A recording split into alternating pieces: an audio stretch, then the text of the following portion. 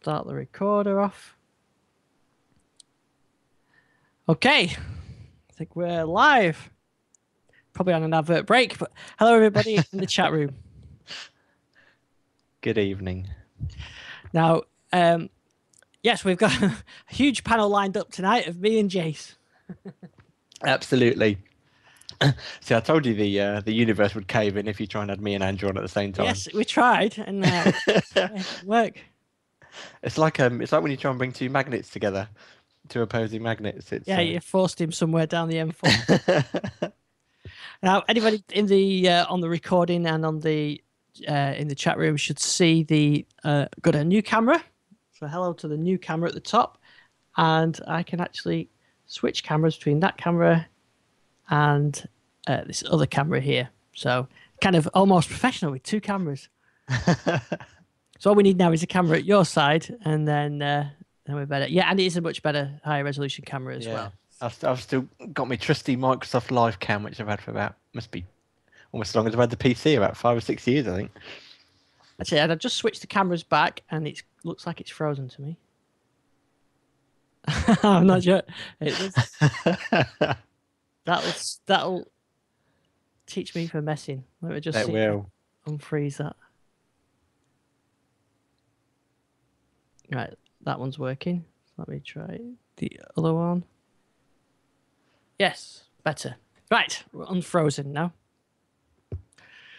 Right, so like I said, it's just us, and who better to talk about the latest Apple stuff than Jason Coombs from TDL Mobile?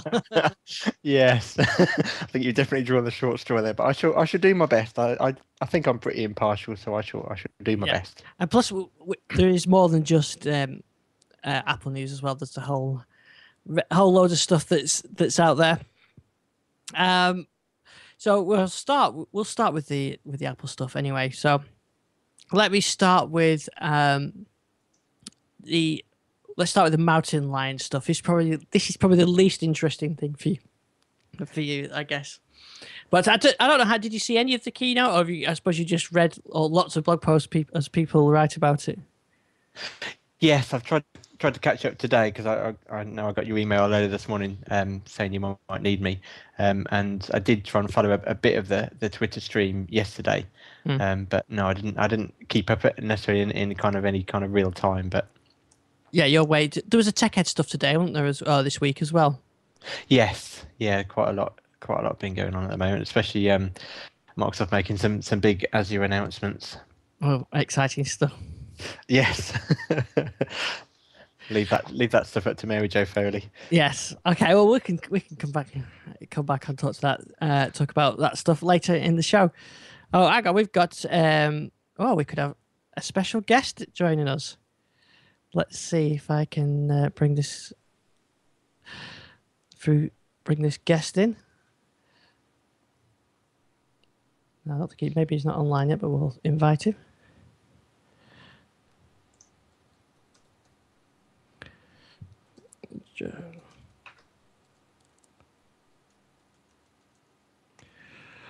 So we should have a guest joining us shortly.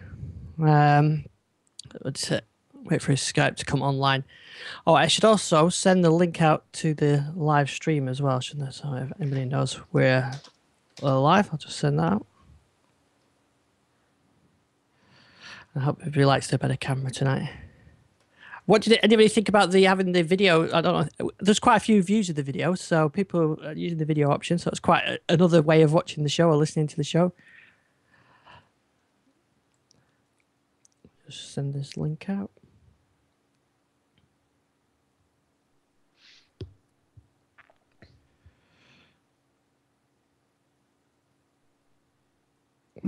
Oh, that's better.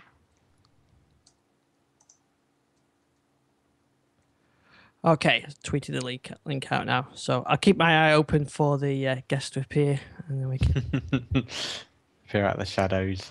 Yes, that's right. So actually, this guest as well will also be able to talk iOS stuff as well. So that should take the pressure off you there. Yes, absolutely. Right, let me. Oh, and just an update. Dangler says the Ustream feed is working in Safari on the iPad on the same page of the chat. Oh, that's quite good because I could never get that to work before. So that's definitely good. So if you go on your iPad onto the live page, you should be able to get the whole thing in one go. That's really good. Right. So I think what we'll do then was we'll just catch up on a few other bits and pieces before we while we wait for anybody that's going to join us and talk about the iOS stuff. Now, another one that I know you love, but this maybe I'll get this for the Windows Phone. The Amazon Cloud Player was announced today. I don't know if you've seen this, but it's not something we can get for in the UK yet. But it might be something that will come to other devices soon. Yes, yeah, I saw. I was trying to just trying to pick it up. But yes, I saw your announcement today that was coming. I mean, certainly, Amazon seems to be kind of in this no man's land in a way at the moment, in that they've got all this great new stuff that's launching in the States, but none of it seems to be coming over here particularly fast. I mean, I think the Kindle Fire's not out properly over in the UK. Yeah, exactly. Yeah, they do. We're doing a lot of good stuff, and then we just don't seem to get most of it. Yeah, and I know we're going off at a slight tangent, but I was having this conversation on Twitter the other day about I still feel Sky's got this stranglehold over the UK in a way, because we're still, although the streaming services are starting to appear, it almost feels like we're kind of still second best in terms of having. I mean, in the States, it's such a bigger market, and you can pretty much choose any service that you want and be able to stream pretty much up to date movies and TV shows, and whereas again, in the UK, we seem to be still a little bit out of touch, which is a shame, I think. Yeah, I think you're right because since I've been playing with Netflix this week, and they've got a trial subscription, so I've had a go at that, and the whole system works great. But I was kind of expecting more content, and I know I've had a few tips from various people, including Dangles as well, about how to sort of use a different IP system so that you can to get the US feeds. But I'm just surprised. I thought there'd be better quality of content on there. And as I say, as Rich said, it's the bandwidth is still a problem. Although I must admit, Netflix seems to work quite well on the variety of bandwidth. Yeah, because as I've been discussing this week, our Sky subscription came to an end, and I've been thinking about investing a small amount into either maybe Netflix or Love Film.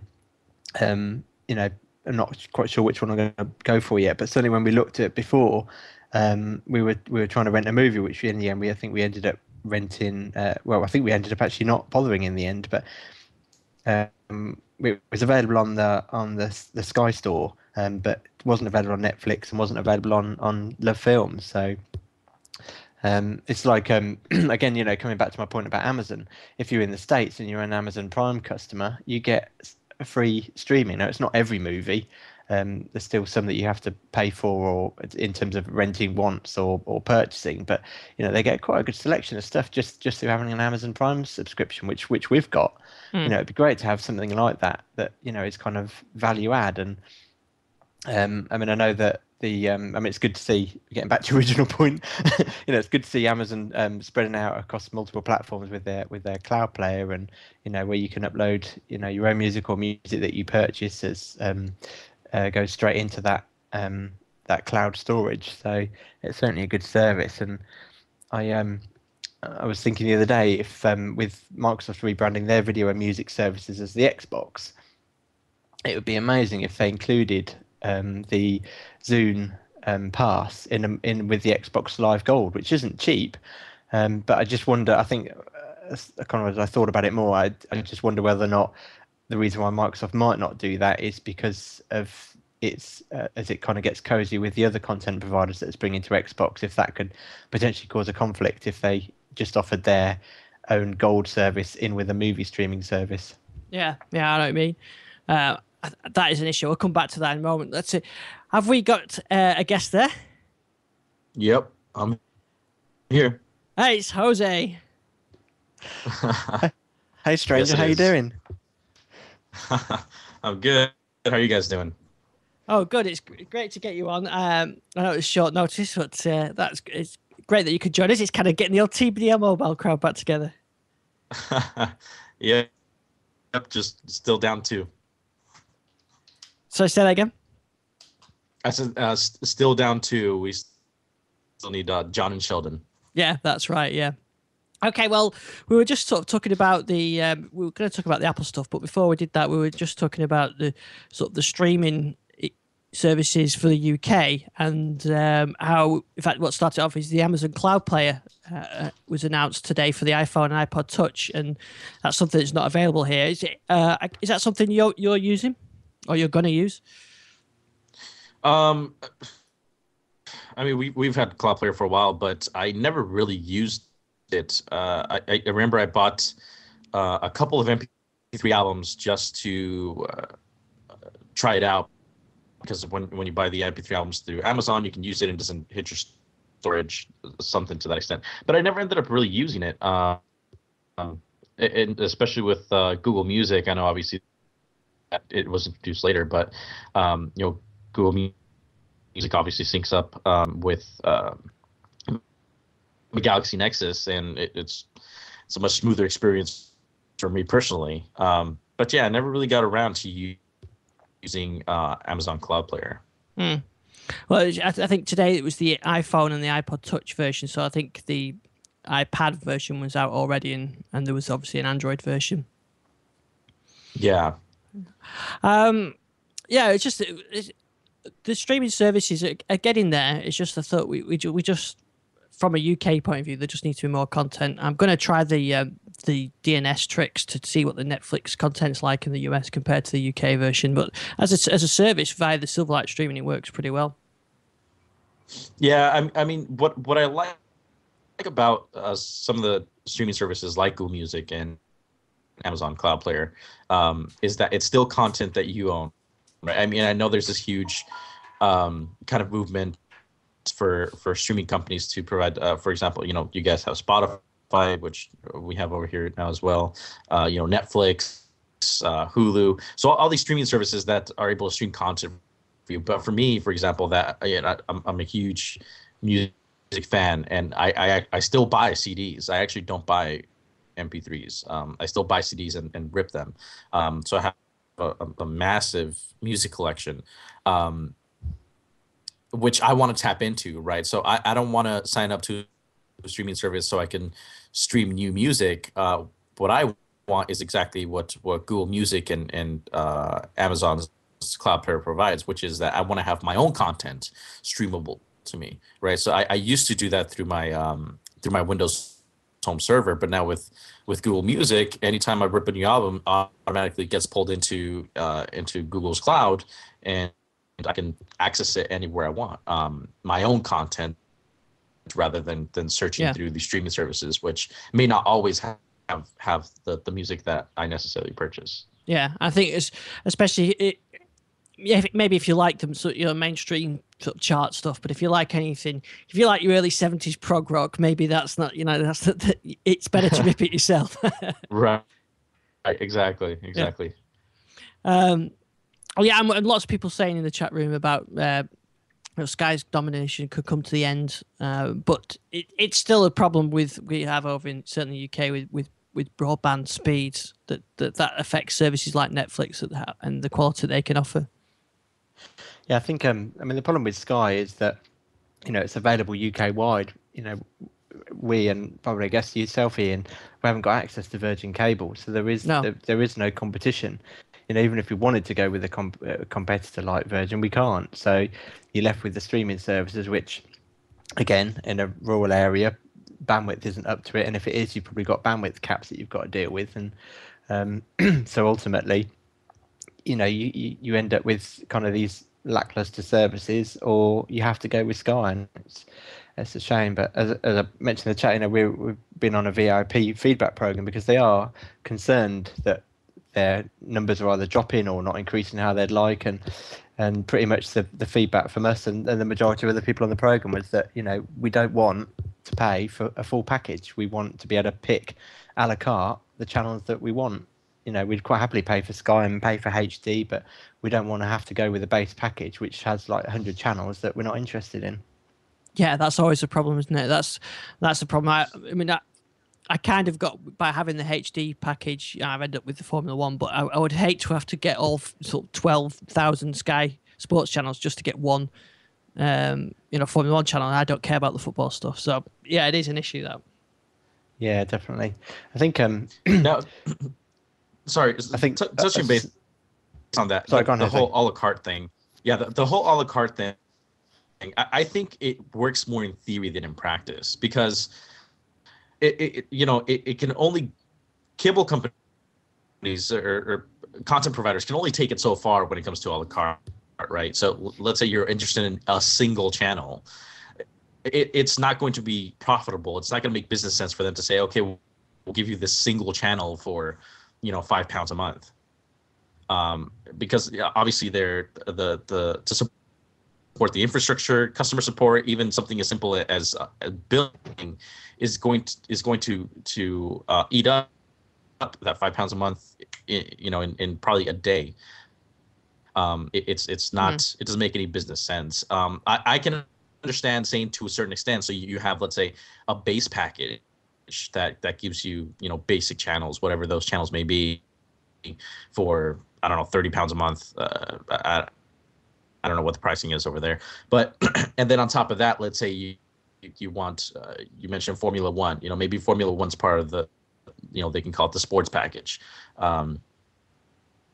or certain premium channels, and they can have these other kind of sub packages, which, granted, it's still more than a la carte, right? You're still getting more than just Formula One, but I think that would be a good compromise between what we're asking for in terms of a la carte versus what makes business sense, right? What's actually cost effective for, because ultimately these are for-profit companies. They're not going to give this stuff away for free. They're not going to take a hit to give it to their consumers. But I think there is kind of a middle ground, and maybe formulating these kind of sub packages that don't give you the, like you said, Ian, the 12,000 channels, but still may give you more than you like. So a sports package, maybe will give you, football,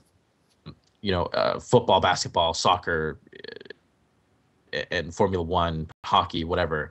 And maybe you're not interested in hockey and basketball, but you get Formula One, you get the content that you want. You may have to pay for a couple extra channels there, but from a business perspective, it's a lot easier for them, and it makes a lot more business sense for them to package this up and offer it like that, rather than say, hey, we're going to give you just Formula One for £5 a month. Yeah. And even from a consumer perspective, when you break it up like that, ultimately it's probably going to end up being more expensive if you pick and choose your channels and build them up.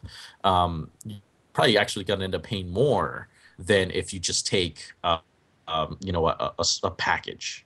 Yeah, I mean, there should be a balance. And to be fair to Sky, I mean, like you said, I haven't got the sports package, but because I've got the HD package, you get the Sky F1 HD. So I do get the Sky without paying for the sports package. So that in that respect, it's not worked out too bad. But it is a lot of, you're still paying out a lot of money, and for a lot of channels that I wouldn't necessarily use. But yeah, there's got to be some kind of compromise so they can maintain profitability. But I think the biggest issue I have isn't really around even the fees. It's around the things like the bandwidth. The bandwidth we all seem to be struggling with, and that prevents new services from challenging the established players. Yeah, I mean that's a different story. I mean that's not an issue we encounter over here. We don't have when it comes to landline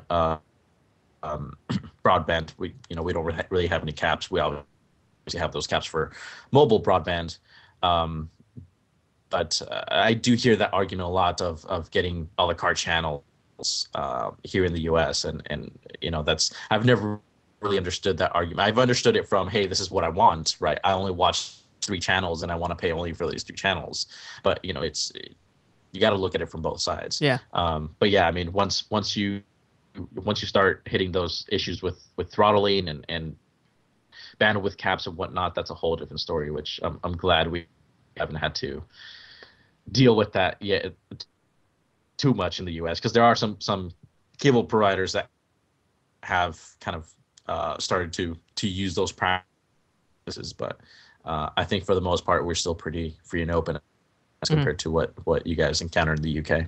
Yeah, I'd say we're not so bad on caps, really. It's just the actual available bandwidth. Some people like Gary have got fantastic bandwidth, and I think there's a few people in the chat room always bragging about how much bandwidth they've got. But at others, like my line, I can get a meg, and that's the end of it. You know, there's no competition, no options. That's the done deal. Right. Now, obviously, this week there's been a bit of news from the US yesterday. So I'm glad you could join us this because I was relying on Jace to be giving all our Apple information, and I thought that would be a side of a push. So there was quite a bit of there was the Apple keynote yesterday as we record this on Tuesday. I don't know how much of the keynote you saw, and you're kind of in half and half camps, aren't you? You kind of use some Apple products, but you're more of an Android guy, really, aren't you? Yeah, I became an Android guy. You know, it wasn't. I didn't think that was going to be the case, but yeah, I actually ended up kind of going with Android and sticking to it. But you know, that doesn't. I've always been able to appreciate what comes out of Apple and Microsoft, and yeah, you know, I'm always. I think I'd like to say I'm always fairly critical. Yeah. Well, that's the same. Jason's the same as well. So, I don't know. Do you guys did you see the? Let's start with the iOS 6. Any thoughts on that? Jay, shall you get your thoughts first?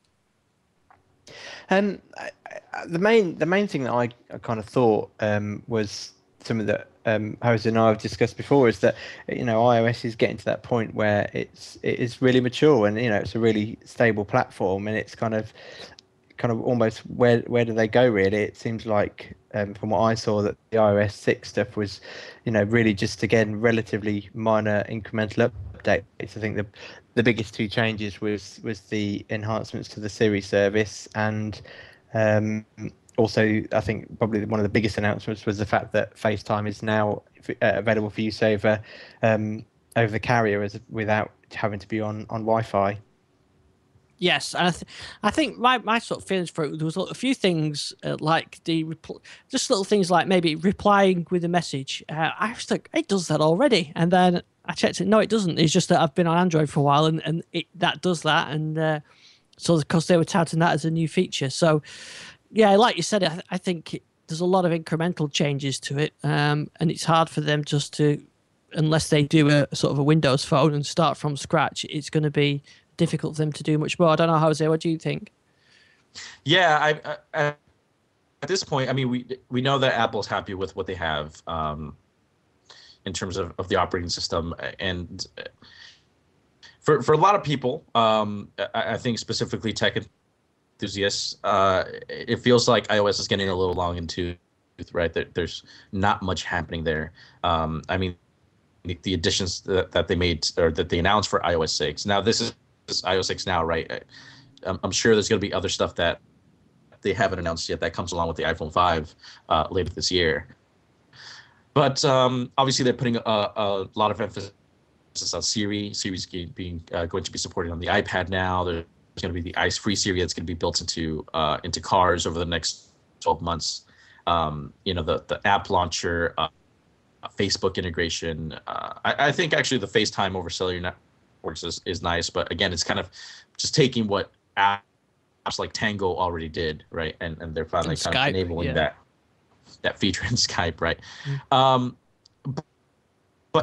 other than just these little tweaks and additions and stuff, it's a lot of stuff that makes sense, right? It's a lot of stuff that I'm sure a lot of people feel like should have been there a while ago, and it's like, okay, awesome, it's finally here. It's giving that extra little functionality, even though they're very small things. They're things that do make your life easier, right? Like the do not disturb mode I think the do not disturb mode is actually pretty cool, especially the feature where, like, okay, that where you can allow quote unquote emergency calls in, right? If you get a call from the same number within 3 minutes, it lets the second call go through, so that you don't miss anything that's urgent. And the time window was so quite those good, little, yeah, Exactly. So those things, they're extremely small, but I think that's a great example of Apple fixing a problem that we didn't really knew was a problem, right? So obviously FaceTime over cellular was a very obvious thing, right? The whole decline and respond with the message, very obvious. But the do not disturb, I don't know how many people really thought about that as being an issue that they wanted resolved. I mean, I'm sure a lot of people encountered, the issue where like overnight maybe they got woken up by a random text message or email. But I'm not sure if anybody really thought, man, Apple should make a do not disturb mode that allows everything except two calls within 3 minutes to be muted. So I think that's still Apple being Apple and finding those problems that we didn't know existed. But the interface itself, I think, is getting a little dated, right? And I think that has become even more evident now with Android jumping to ice cream sandwich, that we saw such an amazing transformation from Android being this still very kind of mundane, very robotic Android like interface to being this very fluid, dynamic, and beautiful UI. I think Windows Phone was the best example of that, where they completely abandoned Windows Mobile and came out with Metro. And I think the combination of those two things, the combination of Windows Phone and Ice Cream Sandwich, are starting to make iOS look dated, look a little too rudimentary. And I don't know if Apple's actually going to do anything about that, though. Apple's very stubborn when it comes to that. And I think they're happy with the way things are, because obviously they're still selling devices. Obviously, people are still happy with it. And at the end of the day, when people jump into from a feature phone to a smartphone, I personally think the best option, the best direction, is still iOS, just because of its simplicity. Yeah, because there is no learning curve, right? It's icons that you push. That's it. I think for an enthusiast, Android's great, but like I know from my wife, I wouldn't give her an Android phone. It's just there's too many variables on it. For me, I love the Galaxy Note, but it still does things like discharge the battery or occasionally crash, and there's things it still does which I can handle. But I wouldn't like, just say a user at work, one of the directors, I wouldn't want to give them one necessarily. I know if I give them an iPhone, it's an iPhone and it'll just work and do the job. And I think that sort of safe environment is something that Apple do really well. Yeah, I agree. And I know Jason and I have had conversations about how simple Windows Phone is, but I don't think Windows Phone is very simple. I think once you get used to it, you obviously know how to navigate and get through it. But from a new user perspective, I still think iOS is the best option. And I think it's that reasoning that Apple is going to have to not change the interface. They'll continue to make small improvements like they have with iOS 6, rather than obviously a lot of enthusiasts say, they need to overhaul the UI completely, which that also isn't logical. But small little changes would be nice. But again, I think they're going to go to the point of, hey, it's simple, it works. People aren't overwhelmed with these options and fancy little widgets and all that. It's just, here's your icons, you can organize them in folders, you touch it to launch the app, you touch a button to go back home, done. And what do you think about the Passbook app? It looked quite nice, sort of storing boarding passes, because I use those when I travel, and you end up having to scrabble to find the email for your boarding pass, that kind of thing.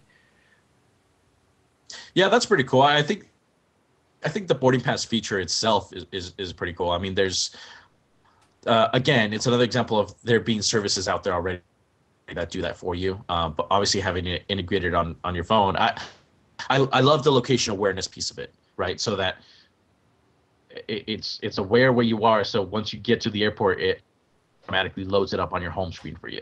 Yeah. That's pretty awesome. Because the way there's. So go ahead. Go ahead. We've got a Skype delay. Yeah. I'll go. I was just going to say the way that I liked on the Windows phone is that when I got these things, you could pin them to the start screen, so you could find them again. I found on my iPhone, I had to search at the gate each time for the boarding pass and that kind of thing. It was a bit frustrating. Yeah, I was going to say that. I must admit, I mean, you know, I can see the usefulness of the passbook feature, but I do, you know, I kind of, in a way, I kind of wondered why would you need that? Because you've got normally third-party apps that are probably more specialised at giving that kind of service. So, you know, again, Windows Phone as an example, you know, you've got the British Airways app, you've got the Qantas app, where, as you say, you can just pin those boarding passes to the screen. It seemed in some ways a bit of a strange addition, but it brings them all together. I think that's what. Yeah, and the location awareness that Jose was just about to tell us about. Yes, yeah, exactly. I did. Yeah. Something else. Yeah, that's. I mean, certainly location service. I think is definitely a booming future add-on that, you know, can have so many uses. And answer to Rich. Yeah. Which Rich in the chat room just says, "I bet you had your boarding pass with you." No, I didn't, because I couldn't print it from where I was staying. So this was I was very searching for it. So, anyway, go ahead, Jose.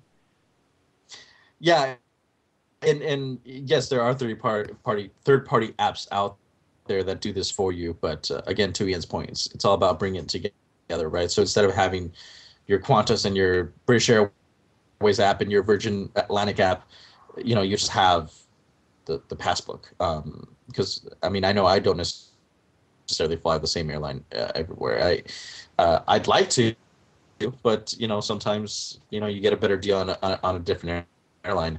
And yeah, honestly, my what impressed me was that location awareness piece, right? Where I don't have to launch the app at all, right? So once I'm at the airport, it's just on my home screen already, on the lock screen. So I have the option to just launch it without even having to launch an app, without having to unlock my phone. It's just there. And obviously, Passbook is more than just about having your boarding pass for your flight.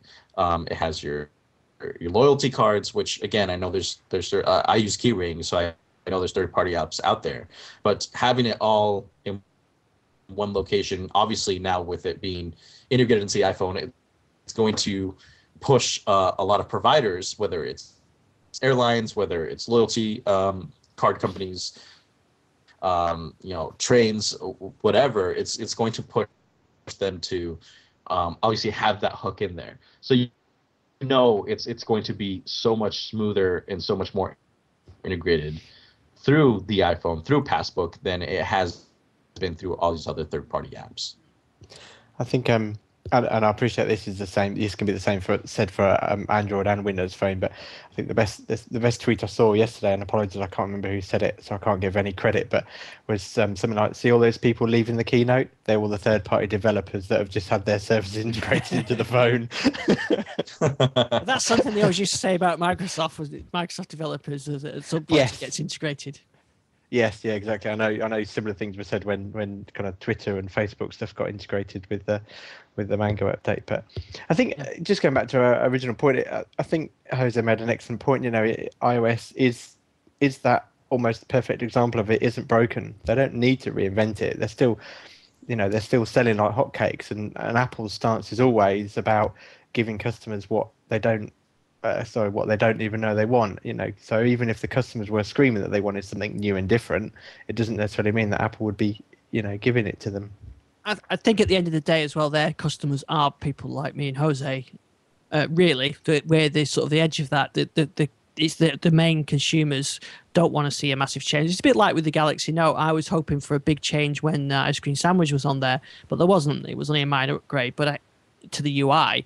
But I could see why they did that, because they wouldn't want the whole, you know, the whole of their users suddenly to come up with something totally new and they can't use it. So they've got to be careful about sort of not jumping too far. Yeah, exactly. And I think, you know, only really when you get to that point whereby a bit like, I know it's a terrible example because of the market share it had, but something like Windows Mobile, where, you know, I remember when I first joined Twitter and started following people like yourself, where, you know, you'd been on Windows Mobile but were abandoning it for iOS. And I think that kind of move was what made Microsoft stop and take note. And I think it would probably take something the same with the iPhone before Apple are going to risk upsetting the apple cart. Yeah, I think you're right. And just before we move on the iOS stuff as well, interesting to see that they're not supporting the original iPad, but the 3GS is supported, which I thought was strange, because I kind of thought that they were pretty similar hardware.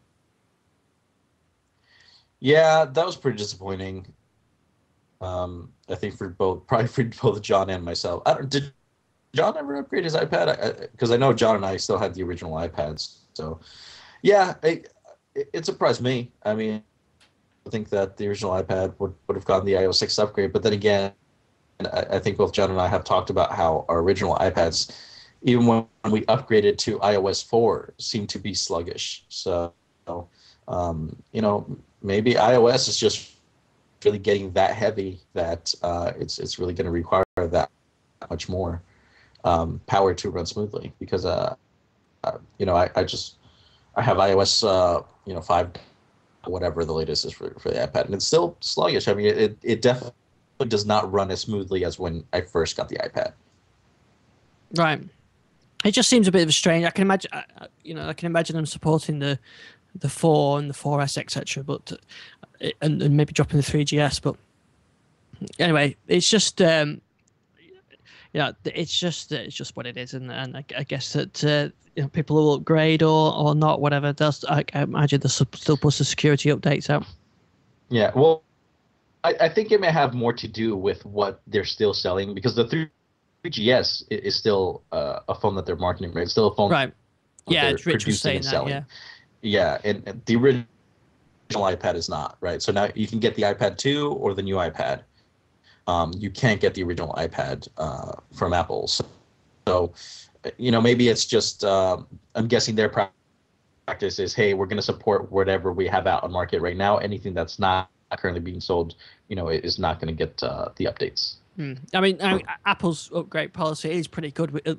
As we talked about with Andrew on show, I think it was last week. At least when they say the update's coming out, you generally can get it. It's not like with the Android phones where you may be checking the check for updates button every day, or same for Windows Phone users as well. Yeah, right. I think the iPad 1 not being supported with iOS 6 is going to pale into insignificance if the rumours are to be believed when Windows Phone 8 gets announced. Yes, I mean, I think there's going to be some serious, potentially some serious pain. But I thought, again, the other thing that I saw people saying was a big deal. I don't necessarily have any direct opinion on it, but the dropping of Google Maps in favour of their own, which I think was TomTom. Yeah. I think they've adopted TomTom, haven't they? I think I saw today. They have. Yeah, they have, and their shares were up 12% this morning, I think. I mean, certainly, I know TomTom's losing market share rapidly as people are switching to mobile devices or, buying cars with integrated sat navs. I know they've been certainly looking for other revenue streams. So, but I think I thought it's quite interesting that it's completely dropping of Google. I mean, I guess I'm sure there'll be third-party apps, but it's always been one of the big things with iPhone is the integration with Google Attitude and everything. Well, I don't know if it surprises me that much, though, because obviously the Google Maps on iPhone was not great. The turn-by-turn navigation, Google decided to keep it for themselves. That's only on Android, and the turn-by-turn navigation on Android is awesome. It's amazing. You use Google Maps, but Google Maps on iPhone stayed the same. It was still that just top-down view, and it gave you directions, but there was no actual navigation function. For actual navigation, you still had to buy a third-party application, which could have been pricey. So Apple did need to do something on that front, right? It was definitely lacking that. It was lacking off-the-shelf turn-by-turn navigation capabilities, and I think it makes sense for them to do it, because it was obvious that Google wasn't going to allow that part of Android or part of Google Maps, I guess, go outside of Android. And I'm sure Apple probably have no interest in leveraging Google services or leveraging something that Android already has. So I think it made a lot of sense I think it was long overdue actually for Apple to finally integrate turn-by-turn navigation really off the shelf rather than have to rely on some third-party vendor. Yeah, and you kind of got three powerhouses of mapping now, haven't you? You've got Nokia, Google, and TomTom, and those all used on three mobile platforms as well. It's gonna. I think Right. it could potentially be interesting. It might not go this way, but TomTom's always been a cross-platform. It's going to be interesting to see whether or not they how much that tie-in with Apple actually if it restricts them or if it puts them off having that cross-platform.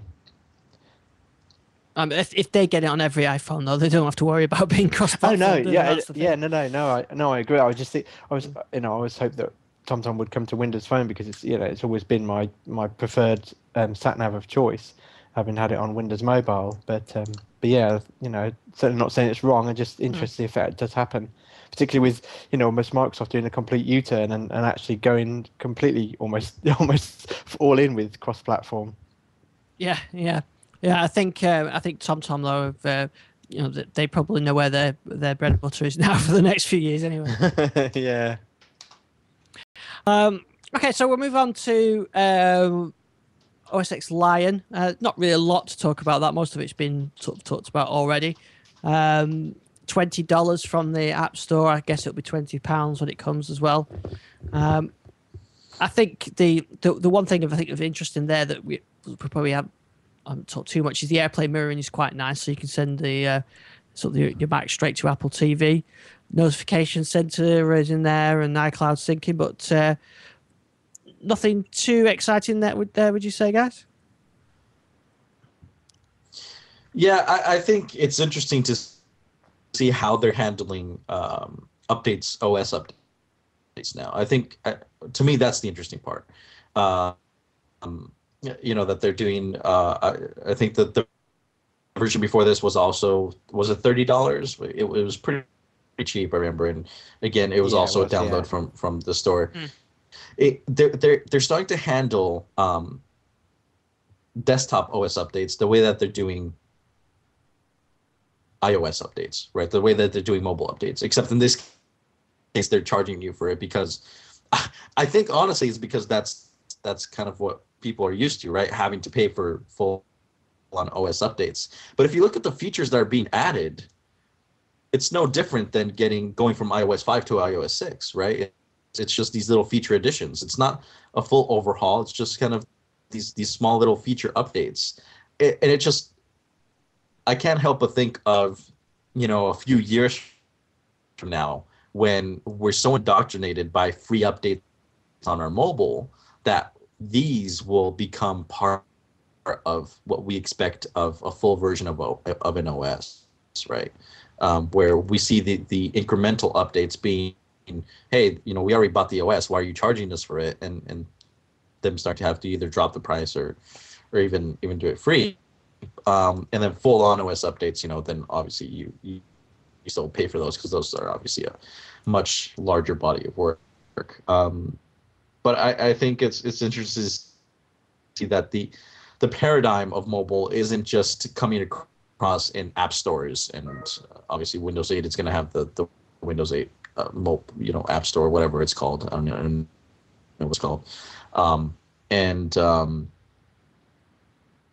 We're starting to see that paradigm shift on our desktops, and not only through apps, not only through services, but even with updates. And we'll see.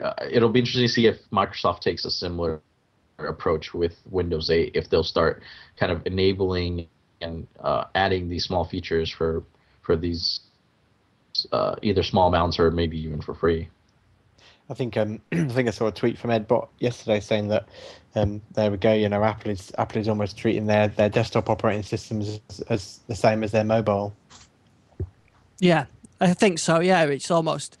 But a lot of the features that are adding in are straight from iOS, aren't they? The messaging, notification center, tweets, and sort of Facebook integration, mirroring, iCloud sync. Yeah, there's a lot of mobile stuff going into there. But I have to say, I do like OS X. It's having run Windows 7, Windows 8 now, and OS X.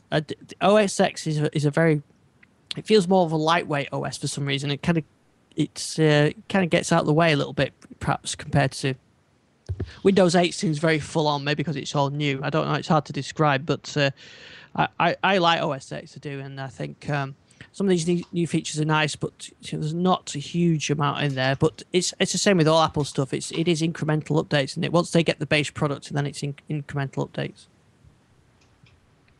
Yeah, I mean, this is I said when I was on with you last week here. This is what really worries me about Windows 8 in particular on RT is Microsoft able to adapt? Because I think with RT people are going to expect these quick succession of incremental updates, and Microsoft with its Windows operating system is used to being on a 3-year upgrade cycle, and the people just aren't going to tolerate that.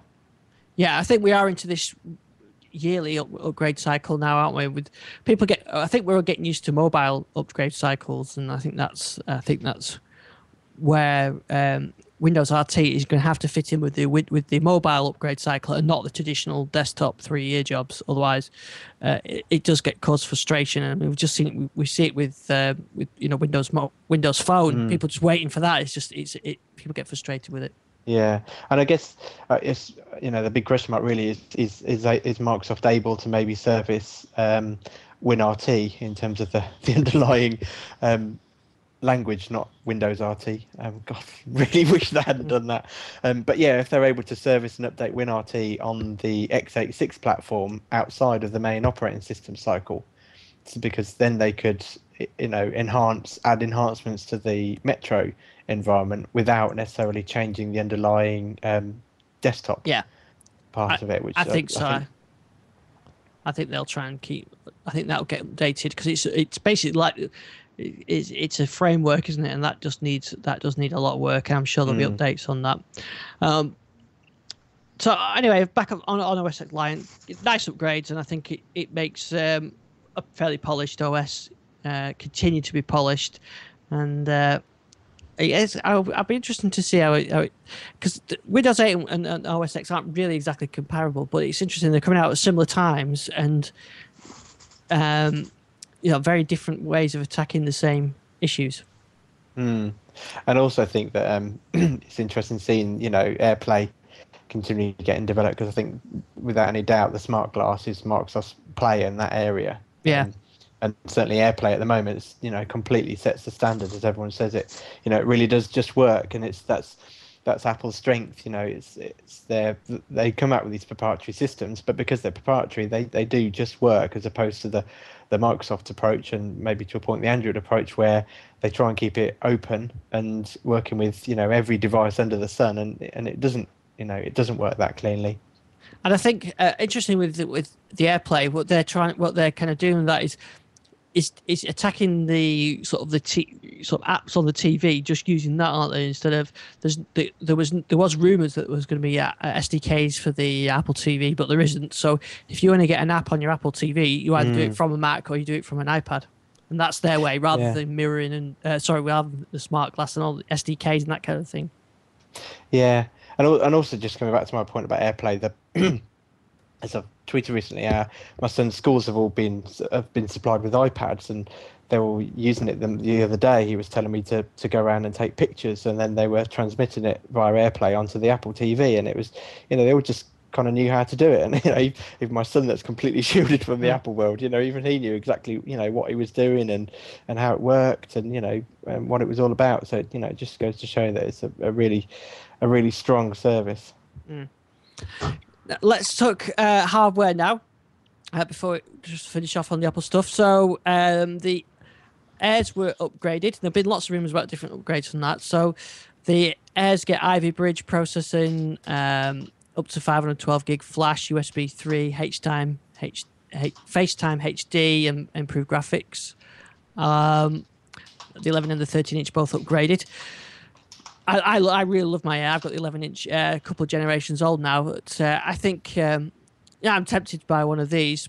The MacBook Pros just got a processor upgrade, but the real thing that they sort of unveiled to get a huge round of applause was the new MacBook Pro with the Retina, and I think it looks beautiful hardware. Apple always does. 2880 by 1800 resolution. Jose, you gonna stick one of those on your shopping list? No. It's awesome. I mean, obviously, really, really high density resolution display. But it's not. I don't know. I didn't react the same way that everybody else seemed to. I mean, I'm gonna head over to an Apple store and check it in person, obviously. But no, especially at that 15-inch size. If it was an 11-inch, yes, awesome. Yeah. But obviously, it probably wouldn't be that resolution at 11-inch. But I've never been one to like, large laptops. And it's funny when like, oh yeah, and it's only 4 pounds. I'm like, 4 pounds? Are you kidding me? That to me is like, I'm not willing to lug around 4 pounds in a laptop. I mean, I've always been the biggest laptop I've ever purchased was the Vio Z, and that's just because it came fully spec'd out and it tops out at just over 3 pounds. But that even I just mostly use at home. I mean, for the most part, I've stuck with 11-inch form factors. So nah, I mean it's cool and everything. It excites me because what this means. This just means that it's gonna push everybody else in the industry. So it'll probably be a couple of years before they're able to catch up. But that means that down the line, this is where we're going to start seeing, which is awesome. But as far as actually any type of gadget lust for the new MacBook Pro, not really. Jason, I'm guessing you're definitely not. It's not on your shopping list. You could buy it. You could buy it for I couldn't for that price. Yeah, I couldn't afford one even if I wanted one. I mean, I was sitting looking at the picture. The hardware is just beautiful. That's what they do well. Yeah, I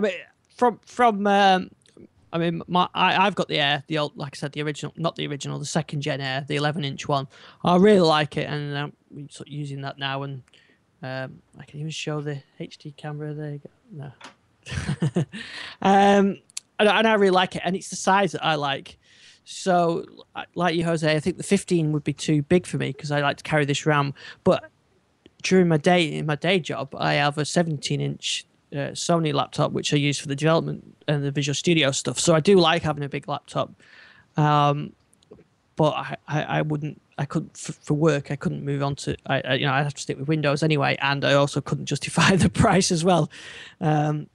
So I'm sure it'd be very popular, but it is kind of like the flagship model, isn't it? That people will want to sort of the aspirational model, let's say, and then you come down to the Airs that are a bit more realistic price, and I'm tempted with the new one because I struggle with video editing on this Mac, but.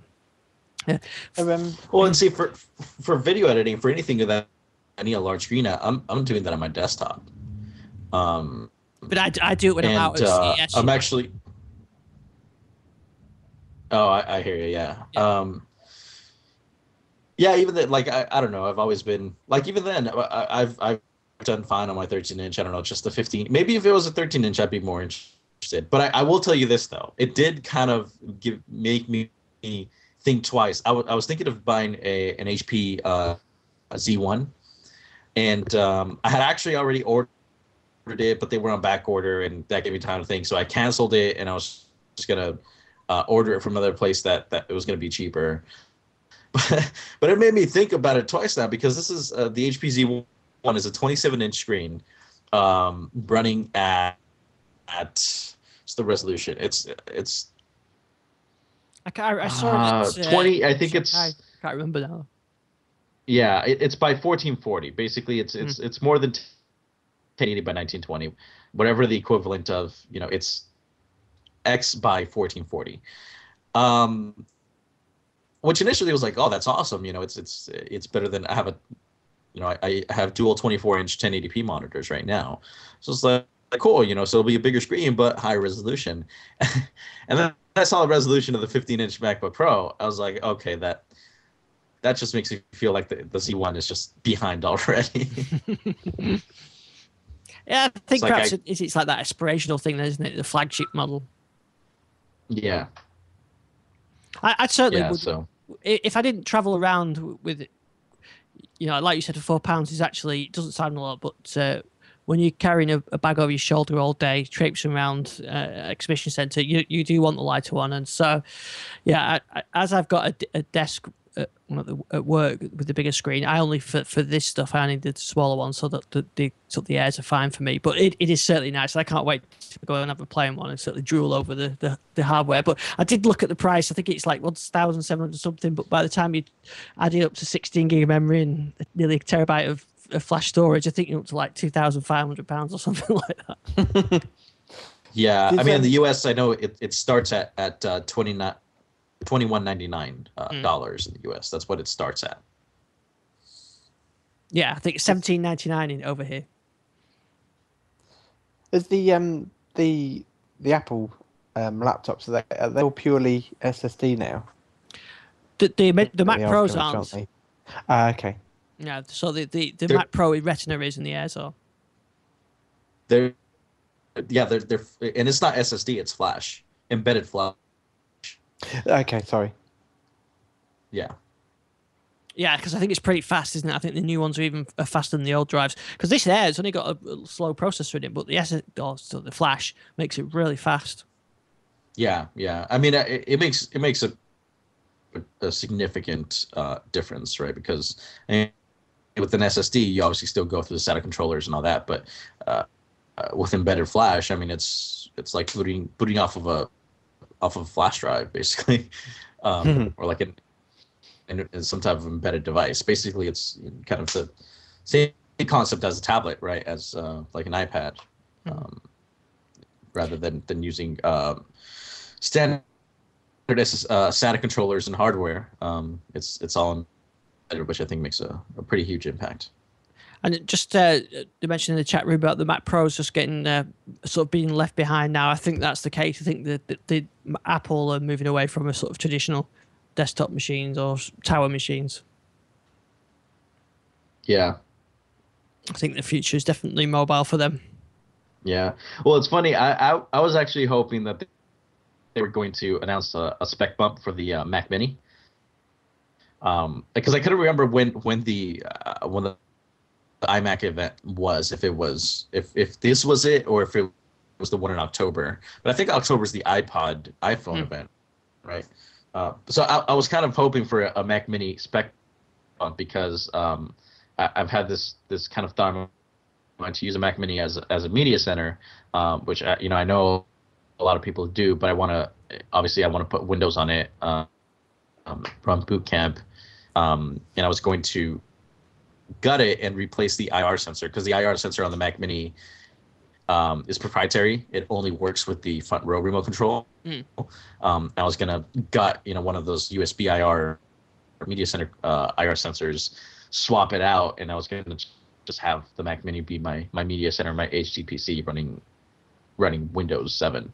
So I was, but I've been putting that off because okay, well, let me wait for the spec bump. Let me wait for the refresh. But alas, no spec bump. No.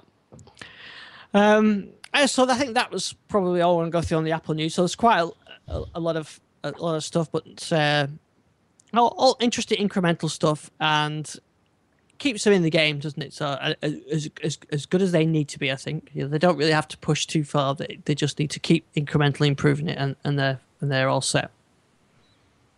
Yep. Now go one extreme to the other then. So from your £2,700 Mac, how about going to a £29 Raspberry Pi? So I got a few posts on this this week, so I just wanted to mention those. One I've put out today actually is a new thing I've been working on. This is sort of an ongoing project. Is I've got the Raspberry Pi working as a BBC iPlayer server. And I've kind of got some PVR functionality built into this as well. So this is coming along. So basically what I did with this is two projects I've put together. One of them is a UPnP server. So you can use Raspberry Pi as a server, and you can from Windows Media Player or from Android or from something like Twunky on the iPad, you can then stream content stored on the on the Raspberry Pi via USB or on the flash card or whatever, and you can stream it over DLNA or UPnP. So I got that working. So I thought, what would be interesting, we're combining that with the iPlayer project that I sort of call the Get iPlayer. And so basically what happens now you can do with this is through the command line at the moment, and my next part of the project is to make this with a web interface, is that you can schedule recordings from BBC iPlayer, and it downloads them. It downloads the flash files and converts into MP4, and then you can then stream them anywhere you want around the home, or you can copy them to another device. And so I've kind of built that. So the links in the show notes with all the posts, the details on it, but it's kind of an ongoing thing. But yeah, it works, and so it'll automatically download it. Say the Formula One, it'll automatically download it for you whenever you want. It'll check for you when it's ready. It'll just bring it down, and then you can then pick it up from any device. So that's all on here. That's pretty awesome. Yeah, it's quite nice. I think it's all, it's all free open source stuff. So Douglas says he's excited for the open source Amiga OS in development for Pi. That'll be great. Yeah, I used to love my Amiga. I think it's just it's just amazing the things that people come up with for this device. It's definitely got people excited, which is that was the original concept. That was why it was designed. So. Yeah. So that I think it's pretty cool. I mean, just getting it working. Go ahead. I was just gonna say, I even saw a story today of someone using it as the heart of a drone to be used in kind of battlefields and stuff. Yeah, because the size of it and the fact you can just run Debian on it there, it's great. But yeah, I had it. So I've got sort of two versions of this now with the SD card, swapping the SD cards out. I've got it as an Xbox Media Center, and I've got it as a server, just depending on which card I've got in there. So, I can imagine you could build these things, and you got your clients, and you could have one as a server, and you've got for the price of a MacBook Pro, you could have a lot of Raspberry Pis. You could have them coming out your ears. Yeah, it'd be great to see running Amiga on it. And talking of Play 2 and media platform, I noticed Microsoft did another one of the amazingly long posts on the Building Windows blog. Yeah, I remember these from like Windows 7. They just got longer and longer, and with less and less information actually inside them. So did you see this one? They posted that detailed some of the sort of the media playback support in Windows 8. Yes, yeah, I did have a quick read through. I think really it was kind of to highlight what was possible, really, wasn't it, with kind of Metro apps and and also kind of a nod in there again to Media Center of what would be included if you had the Media Center pack. Yeah, they had a little chart in there that I thought was quite useful to show you which formats would be supported with and without the pack. Yes, yeah. I still think it's a shame that WTV files won't play back without Media Center, because that does limit you in a household. It says there's already enough of a barrier to people upgrading to their Media Center, but if they then go upgrade and add the Pro Pack onto all their other Windows 8 clients, it's a huge barrier. Yeah. But they showed some of the MKV in there. I'm just trying to have a quick. MKV. I think MKV definitely works out the box, because I've been trying that. There's no problem with that. I don't think you need the pack for that to work either. In fact, I've got that playing on the tablet, which as we talked about last week, I hasn't got it on. So. Yeah, I mean, again, the MPEG 1 and 2 is big omissions for the Windows RT system. Yeah, that'll have to. Is that not there in the RT? Did you say? No, it's got a column code exported on Windows RT, and it's got a no against MPEG 1 and MPEG 2. It's there goes all your copying over your DVD rips and stuff. Yeah, of course, yeah. Well, unless of course you've converted them, which let's face it, nobody's got Windows tablets anyway, so you've probably converted them already. Yeah. But that would mean that you would media player Windows Media Center files won't work on there, will they? No, that's it. Yeah, on RT at all. without the Pro Pack, but you can't get the Pro Pack on RT, can you? No, which, like I say, is going to be a big limiting. It was Mm. it almost kind of nullifies my argument of why I didn't go for the iPad, was because I wanted something that would fit in with our entertainment ecosystem in the house. And actually, because it's an RT tablet, I'm really interested in, again, for the battery life and the always on and everything else. But actually, it's going to leave me in the same situation where I've got to think about converting stuff. Yeah. Oh, that's disappointing. That I forgot about that, and I know that you can't, like Rich says, no media center on RT either. So you're gonna have to convert those files to MP4 or something. Yes. Yeah, exactly. I'm gonna have to. See, the problem is we just can't even try this stuff, can we? So there's nothing to try it with yet. No, and I still, there's this big question mark they haven't talked about yet of how Windows RT devices are going to work. Are they going to be an iPad style device whereby you synchronize media to it using some kind of synchronization service? I guess maybe that's where SkyDrive fits into it, or is it going to be a more leaning on the traditional side where you just copy your media over onto it and carry it around? I think manually synchronizing it. I think they'll go less on the synchronization route and more on the SkyDrive type stuff. Yeah. Now, Jose, I think because we've not spoke to you for quite a while, have you played with the release preview of Windows 8? What's your thoughts on that? Nah. Keen? No, I think actually, I think it may have been last time that we recorded TDL Mobile that I talked about how I'm just not excited by Windows 8 at all. No interest in it. I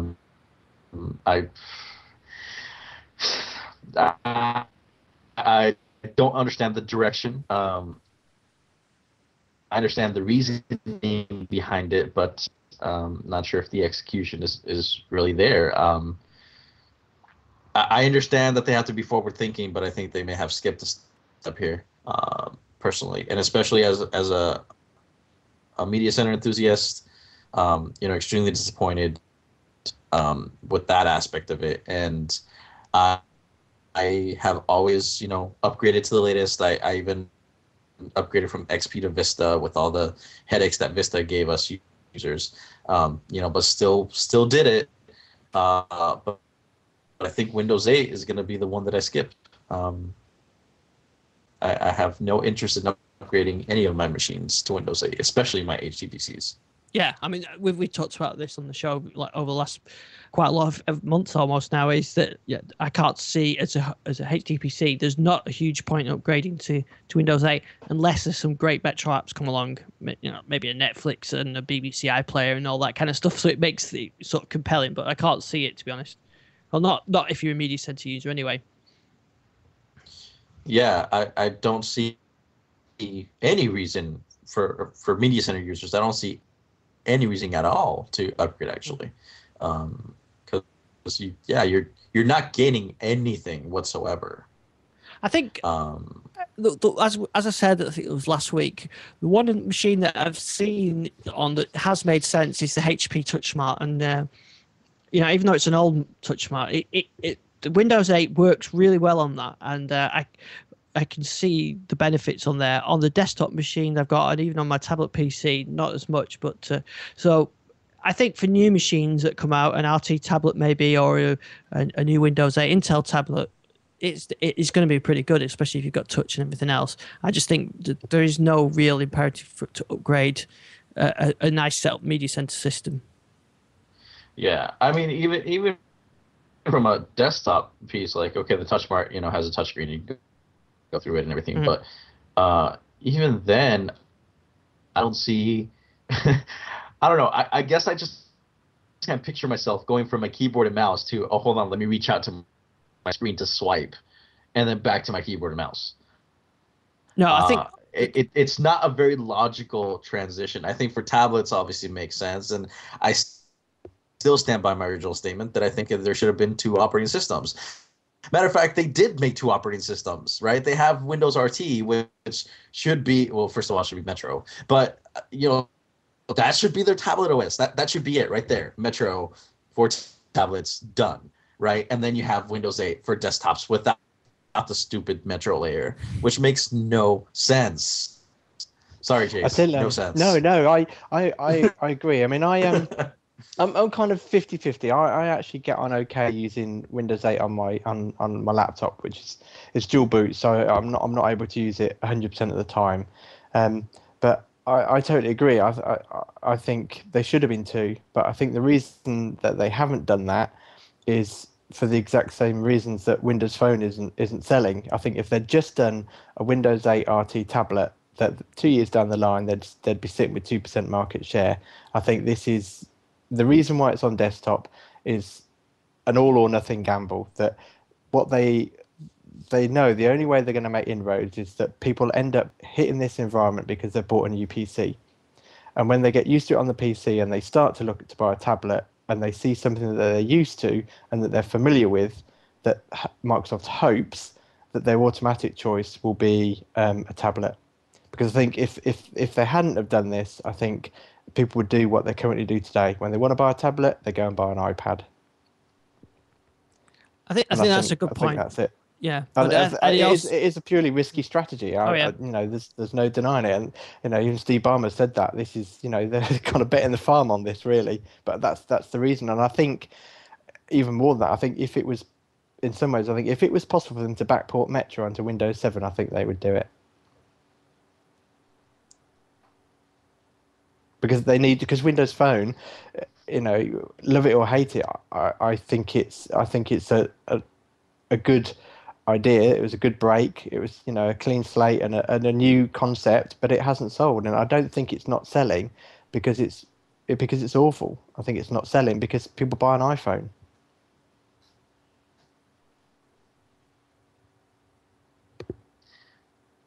Well, I'm glad that they can't backport to Windows 7. Yeah. Yeah, so, I think they need the clean break, and like I said, on the touch smart, I really like it. Desktop, it's okay, but I think we'll get used to it. And as I say in the chat room, it's going to be fascinating to see the outcome, and as we get closer to the release, we'll see how it does. I think enterprises aren't going to touch it. And it's a consumer operating system, something we asked Microsoft to do a few years ago. So careful what you wish for sometimes. Yeah, exactly. I mean, I think the big telling thing for me is I haven't put it onto our desktop PC. That's primarily because I don't use it so much anymore. So I'd be inflicting it onto people that that without any benefit to myself. And but also, I'm going to be really curious with all this massive blog posts about how they're cutting stuff out of Windows with licensing costs and taking Media Center out and this, that, and the other. I do still wonder whether or not they're going to come out with this really aggressive pricing on Windows 8, almost like a Mac OS type cost, $30-$40. Maybe. Because I don't think they need to do something. They need to make it almost a no-brainer upgrade. I mean, there's a massive Media Center argument for not upgrading, and when you don't upgrade your Media Center PC, there's a strong argument that blocks it from the rest of your household because you won't be able to play that content without buying Media Center. So I think they need, outside of that Media Center circle, they need a reason for people to upgrade to it, and the best way to do that is to make it as cheap as possible. Yeah, I don't know if it's going to be at that $30 range though, because right now the promotion is if you buy a Windows 7 machine after a certain date, that the deal is you're going to get an upgrade to Windows 8 for $30, which tells me that the actual upgrade once we're there is going to be more than that. Well, it's $15. You're right. I'm sorry. It's $15 the free upgrade. $15 upgrade if you buy a PC between now and whenever it is. It's $15, and it's to Pro. Okay. Yeah. I stand corrected. I thought it was 30.